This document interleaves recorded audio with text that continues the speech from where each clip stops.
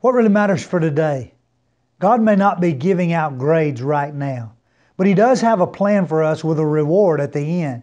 He also wants us to use the here and now. God has a plan and a way for us to stay focused and growing spiritually.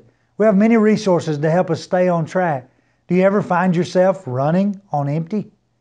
Without being in God's Word, you will not mature in the faith or grow in knowledge.